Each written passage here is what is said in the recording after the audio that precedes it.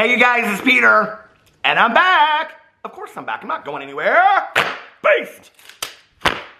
Peekaboo, I see you because I'm YouTube famous now. Available in 2021, the album, Dad AF. Rock on! Gold Dust! Woman! What is going on with my voice today? They're asking me to sing in Times Square for New Year's Eve. How are you guys doing today? Happy Wednesday. It's almost Christmas. Can you believe it? And let me tell you, I woke up to the most amazing Christmas present in the entire world today. We're going to talk about, of course, Trisha Paytas and Ethan Klein again. Why wouldn't we? It's, well, really the only drama that's going on right now. No, that's not true. That's not true. But I am going to talk about them in this video today because Trisha is trolling again, and I want to talk about what has happened with Ethan Klein's strike and ban on YouTube. But before I do you remember me talking about Miss Bluebird yesterday in my video, Glamour Shots? Well, I want to thank Miss Bluebird for the nicest Christmas present when I woke up this morning.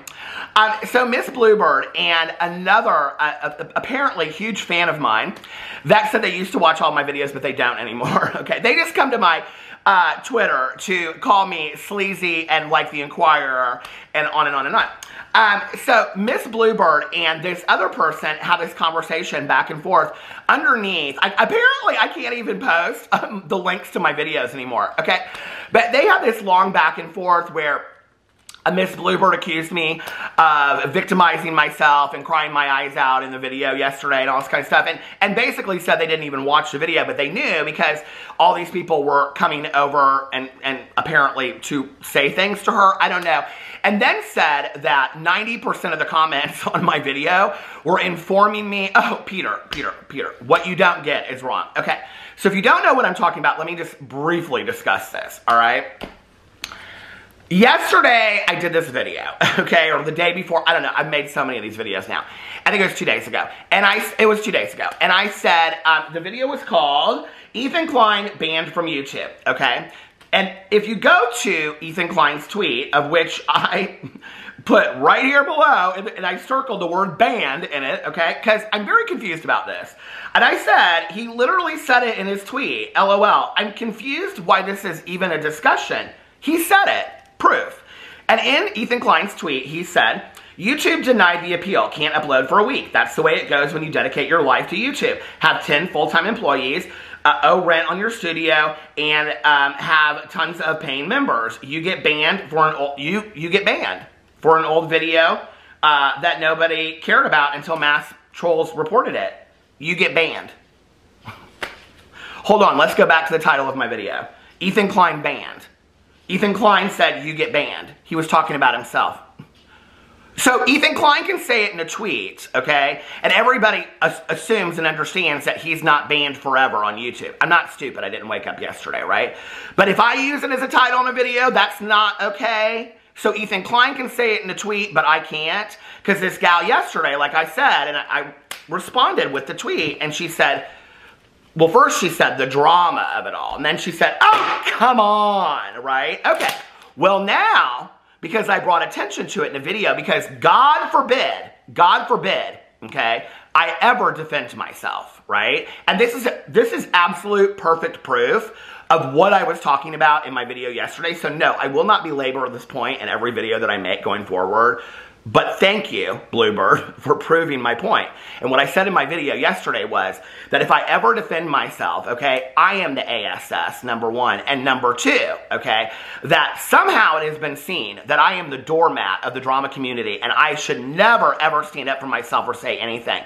And this has kind of been ongoing for a while, right? That people can say whatever they want to say, and drama commentary channels can never stand up for themselves, right? Or we're the bad people. So I wake up today, okay, after staying up and watching the Tiger King last night, okay? So don't come for me, okay? I'm ready. Like Carol Baskin, I think like a tiger. So I wake up today to Bluebird and this other gal going back and forth, okay? Basically saying I don't watch his videos anymore, and this one gal refers to me and says that like all YouTube channels are like, hold on a second, all drama commentary channels are sleazy and something like that. I can't even find where it is now. And then I get accused of being playing the victim, as always. Apparently, I always, on all 6 channels, play the victim, okay? And then I was crying about it in the video. No, girl, I was calling you out, okay? Because for some reason, you don't understand that I understand that Ethan Klein wasn't banned forever. I used Ethan Klein's tweet in a drama commentary channel title, and that's not okay? Okay. So anyway, these gals still follow me, right? I don't know why. I don't know why you want to follow someone that you don't like and you don't watch any of their videos and all that kind of stuff, okay? But they still follow me, so thank you for participating in my Twitter. I appreciate it, okay? I can't block people. I can't. You know, it's just like, I feel so bad. Like, I go to their thing and I go to try to block them, and then I'm like, I don't know how Jeffree Star does it. I really don't. I mean, like, he must not... I just feel bad because this is what I know, right? Because now these gals have gone back like 20 different times on my Twitter talking about me making this video and all this kind of stuff and all these things that they believe to be true that they don't even know.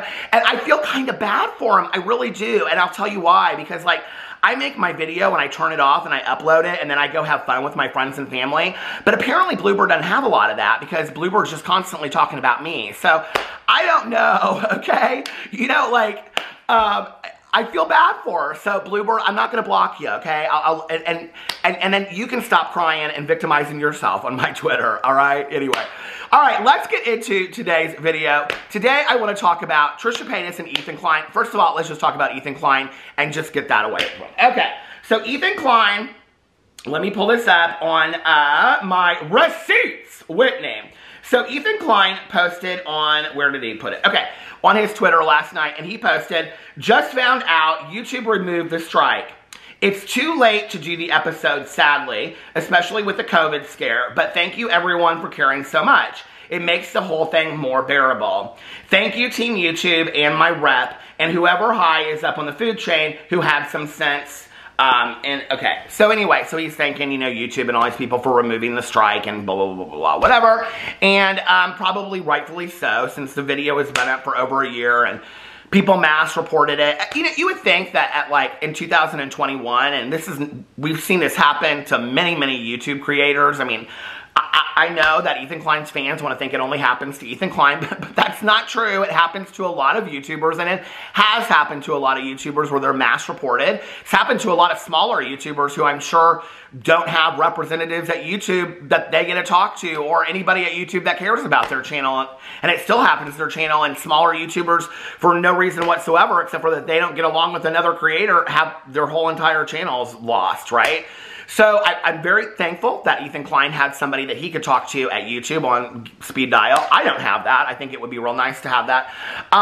But anyway, so he got his thing taken down. I think it should have been taken down because I think, first of all, it's screwed.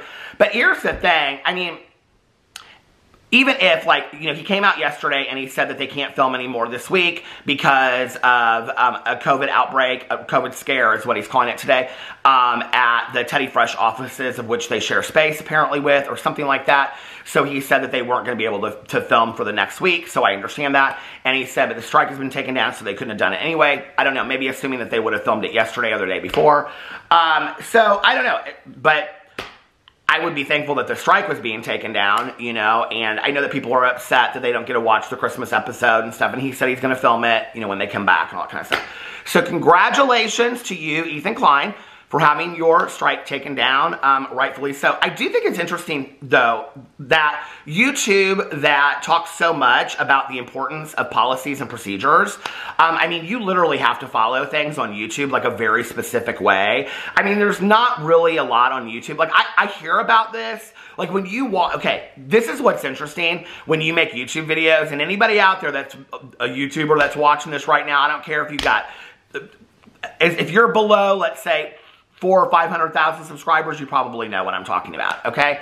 And you're sitting there and you're watching this and you're like, yep, that's the truth, okay? If you like try to get in contact with anybody at YouTube, you're getting a template response, okay? If you ask for help, you're not, I mean, I tweeted out to YouTube creators 2 weeks ago about something, and I said, they said, what can we do to help? And it was a template response, and I said, let me talk to a human being for once. Actually, you know what I should do? Is I should go in here and tell you exactly when this was, because this is really interesting, just to tell you the response rate on YouTube. So I asked YouTube, I said, I'd like to talk to a human being is what I would like to do. And so YouTube responded, hold on a second, because I was like, when did I make this tweet? So they responded to me on 12/21 at 4:13 p.m. My initial tweet was 12/8. So 2.5 weeks later, I said to them about what I was asking for. I said, how about you let me talk to a human being about the problem I've had for over 2 years, right? I tweeted this to them. And guess what? 2 weeks later, they respond to me. 2 weeks later, okay? But Ethan Klein can pick up a phone and call somebody, a representative at YouTube, and they take down a strike after it's already been appealed and denied by YouTube. So I didn't even know that that was a possibility. Now, if that's a possibility for Ethan Klein, is that a possibility for all of the other YouTubers out there? I'm just asking, right? Like, I mean, YouTube is supposed to be a space for anybody to make videos and to interact with an audience and for it to possibly be profitable for them as well, whether you have 100 subscribers, well, you have to have 1,000 subscribers to be part of the partner program. But, you know, like, I think there's this whole idea that, oh, because Ethan Klein has this and he has that and whatever and blah, blah, blah. This is my full-time job. There's a lot of people out there that it's their full-time job and they don't have where they can pick up the phone and call somebody, you know? And is this me crying a little bit on YouTube video? Yeah, this absolutely is. I think it's real unfair. I think that there needs to be a system for that, right? Where you can apply to have somebody to talk to and all that kind of stuff. And the other thing about it that is confusing to me is, so when you watch these bigger YouTubers like Keemstar, like Ethan Klein and whatever, and they'll talk about something happening to their channel, they always talk about talking to the representative or their manager, right? Or their YouTube manager or whoever. Well, the way that they play it with smaller people is I had a YouTube manager for a 6 month here, 6 months there, and then they like whip them away real quick, right? And it's like, and they don't really help with stuff that you would want help with anyway. They like want to help you with like how to make your thumbnails look better, okay? And God knows, I already know I need help with that, okay? Or how to read analytics and stuff like that. They're not really helping you with real stuff. Like if I was in a situation like Ethan Klein, what would I do? They don't help you with stuff like that, right? So anyway, I think it's very nice that he has somebody that he can reach out to, because it's interesting to me that the strike appeal got denied and then YouTube turned around, which meant that YouTube continued to look at the situation and work on it. I think that's very, very nice. I think he should be thankful to YouTube. I think that that's incredible. I wish I had somebody at YouTube that cared a little bit about any one of my 6 channels. So anyway, I think that's awesome. You know, congratulations. I will say this, you know, that I think it gives us hope for those of us out here that are continuing to work and try to build our channels, that maybe one day that, you know, we'll have that as well. I don't know. Ethan Klein's worked very, very hard on his channel over the years and built it to be what it is. So, and I respect that. All right, so that's the Ethan Klein thing. Let's talk about Trisha Paytas. Trisha Paytas! Trisha Paytas and drama? I can't imagine that. So Trisha Paytas posted this on Twitter last night and said, went vegan, but might make room for some sausage on this pizza tonight. Okay. So let me just tell you, first of all, this might be the funniest thread, besides Bluebird and her friend, that I have read. I had to. This might be the funniest thread that I have read on Twitter in a really long time, okay? But what I will tell you that I did not need, and I feel like I knew this, but had forgotten it selectively, is that Trisha Paytas had done an OnlyFans video with some guy, and there was like pizza involved, and then there was like a hole in the pizza box cut out. So people had gone in and taken like screenshots of Trisha Paytas eating the sausage, so to speak, and posted it in this Twitter thread. I didn't need to see that, okay? I didn't need to see that at all. And, yeah, so Trisha Paytas posts this. Now, my initial thought was, Trisha Paytas is still a vegan? I didn't think Trisha Paytas was a vegan anymore, number one. Number two, people were saying that Trisha Paytas was eating steak at their wedding, okay? Number three, you know, Well, anyway, I'm not even have to give my opinion. I'm just going to let the people speak for themselves. Okay, so let me just read you some of the comments. Can you stop? Some of them are serious and some of them are just absolutely laugh-a-riot hilarious, okay? Can you stop using the word vegan and just use plant-based instead? It causes a lot of confusion to non-vegans. I and other vegans would really appreciate it. The last thing the world needs is more confusion. Okay, now, really what I have to tell you is that the majority of the comments are about Aaron Carter Moses, Water, Blonde Ambition Tour, Mr. Paytas. I miss Pac-Man. I am so confused by this hairdo. And I really think, honestly, like this is really what I think. Because the haircut's not bad, okay? The haircut's not bad at all. I really think that Trisha was like, we're going to color it the worst shade of banana blonde in the entire world. Retro 1990 Backstreet Boys boy band, okay? Because everybody is going to make fun of it and it's going to bring me so much more attention and then everybody's going to be wanting to watch my videos during the holiday AdSense month season, okay? Although it was like weird, I think Trisha Paytas actually missed a day from posting a video. I'll look in just a second. So someone said Blonde Moses is a vibe. And then someone said, sending you love. I know how it feels to have an idol scrutinized, but maybe we should be our own idols. Then somebody said, you guys, I mean, these are just, I sat here and read these last night and I just was like, I literally was in tears crying. Someone said, I don't know who needs to say this, but SHI to it. Someone severely butchered his once beautiful hair. When did that happen? Oh God, it's the style and the color both look so bad. And then somebody posted this picture of the two of them. And then someone said, what? What? TF did Trisha do to Moses? Moses, blink twice if you want us to get out of here. There, bro. LMAO. And someone said, somewhere Brad Mondo, the hairstylist that reviews people's hairstyles on YouTube, is screeching, toner! Does no one have toner? And someone said, what happened to his hair? And someone responded and said, Trisha and her sister happened to his hair. Someone said, after the wedding, she completely changes his look. Must really be love. Someone said, FS. It's yellow. Should at least got real hairdresser, not nice. Someone said, okay, I can't read that one. Someone said, Moses, blink twice if you need help. Someone said, Moses looks great. Trisha, are you going... Okay, use the Hackman surname. Which is so funny to me that this person complimented Moses on his hair. That it obviously does not look great. And I mean, that, in my opinion... God forbid a commentary channel have an opinion or a clickbait title, right? I'm going to call my video today my clickbait title. But I love that they asked Trisha if they're going to use the Hackman surname, Pac-Man, Miss Pac-Man, when Trisha's already come out and said no. So if you're really a Trisha fan, you would know that. I'm not a Trisha fan and I know that for some reason. I'm not a Trisha fan and I know way too many things about Trisha that I should know. Anyway, okay, someone said, God, they so bad. Poor dude, his hair is ruined. Someone said, okay, so you're not vegan. And somebody responded and said, she's talking about dick! And then this person says, yeah, but she eats meat and dairy all the time, so she's about 5% vegan. And somebody says, plant-based! They get real serious about it. She had to say, get the wedding! Somebody goes, it looks horrible. That's all they said. Okay. First, well, we all know you're not vegan when you eat non-vegan things every day. Exactly. Why are we even playing this out? It's so stupid. Maybe you're trying to be, but you aren't. So, secondly, what the F is that? Is that...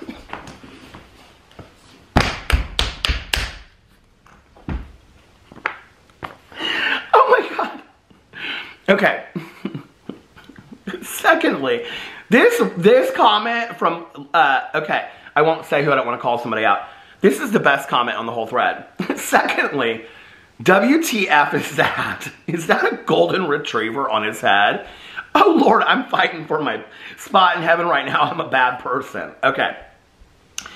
Someone said, clearly you can tell by his regression that Moses is having his life sucked from him by being married to Trisha. Okay. Someone said, this is so effing funny. Somebody else said, shave his head. Shave his head. Someone said, what did you do to him? You're turning him into Sean Vanderwalt. So creepy. Which is kind of what I thought when I originally saw it. I was like, okay, this is kind of giving me Sean Vanderwalt vibes a little bit. Somebody said 5%. And then it goes on. And then this is where people are posting the pizza pictures that I don't need to see. I definitely don't need to see. Someone said, if you're trying to humiliate him so no other woman would ever want him again, let me tell you, it is working. Okay, someone said, not even the vegan community cares about your trolling anymore. What are you going to do when you run out of ways to outrage people and hit your final stage of irrelevance? You already used race, religion, mental health, sexual identity, gender identity, and food. What's left? And then somebody else responded and said, Trish, do you even like Moses? It seems like you're taking the piss out of him on purpose at this point. This look is giving 90s boy band reject. So desperate to have another sniff of fame that he'll do anything, even let you dress him up like your ex is. You're weird for that, by the way. And that's what somebody else said. So then it goes on and on and on, and there's all the hair. Now, I do want to talk about this. And this is what happens when all of this kind of drama continues to happen between Ethan Klein and Trisha Paytas, is that things are pulled up from the past and people want to look at them and all this kind of stuff. So, Ethan Klein's sister said something to Trisha Paytas, like, you know, karma is coming your way, or whatever. I talked about that in my video yesterday. Well, on the Frenemies room, I thought it was interesting that they found over there this tweet from August, which I actually remember because this is like a big deal in the drama community channel, drama channel community. Donna, Ethan's mother, said, can't wait to go to her wedding. Not Madonna from Blonde Ambition Tour. Do you remember that? Truth or Dare? Oh my God, I love that movie back in the day. Not! And then Ethan's sister responded and said, I don't think I was ever going to be invited anyway, so no skin off my nose. And then this person responds underneath her, which I think is interesting, and said, other than being her daughter-in-law's brother, it's a normal guest to invite. And I thought about that for a second, okay? In reality, like, Trisha Paytas didn't have tons of people to their wedding. Like, what did they say, 50, 60? I think Trisha said 60 something, but it looked like 100 to me. So if you look at that wedding, let's just say if there was 100 people, I'm sure somebody will correct me in the comment section below. I have no idea how many people Trisha Paytas had to their wedding, okay? So please put it in the comment section below. Say, fact, Trisha Paytas had 103 people at their wedding or whatever, okay? Is it when you have that, I mean, that is not, I mean, my cousin had like 500 people to her wedding. So is that like a huge wedding to invite the sister-in-law? I don't know if that is normal, if that's a normal on a guest list. I mean, maybe for the royal family, okay, and those sisters that wear their hats and stuff, I love them so much. I can't remember their names. But, you know, is it normal? Like, I don't know that, like, I'm trying to think this through. Okay, so, like, if my friend Tanya was getting married, okay, and it would be her husband's, okay, I'm trying to figure this out. Her husband's, his sister's sister? Like, no, I don't think that is normal to invite to a wedding. I really don't. I think it would have been normal because Trisha Paytas was doing the Frenemies podcast with Ethan Klein. It would have been normal to invite them. And yes, I think that Ela, as Moses' sister, and Ethan to be invited to the wedding would be normal. But all of the extended family as well on that side of the family. I mean, if you're going to have 300 or 400 people to a wedding, sure, absolutely, right? But when you're having a smaller wedding, I don't know that most people do that. Maybe I'm wrong about that. I don't know. So anyway, that was from 8/15 of this year. And then somebody said, okay, hold on a second. Oh, the sister responded to this, and this is the reason for it. It says, insider scoop, Moses and I were pretty good friends, pre-crazy lady. So apparently on the 17th of August, Ethan's sister called Trisha crazy lady and also said that Moses and her were really pretty close before all this happened. So anyway, the Moses and Trisha drama just continues. As does the Ladybird over on Twitter. I love you, Bluebird. Don't lose faith in me yet, please. Please, Ladybird, Bluebird, don't lose faith in me yet. I swear I won't cry or victimize myself in videos. Factory. I swear I won't, well, for those people out there that watch RuPaul's Drag Race, I swear I won't victimize and cry in videos anymore. Well, I can't promise that in my Peter Does Stuff channel, or my vlog channel, or my Peterisms channel, or my booktube channel. But, oh, and I do cry over here sometimes, don't I? I cried the other day on my sobriety birthday. Get over it. Anyway, I love you guys. I'll see you tomorrow. Bye.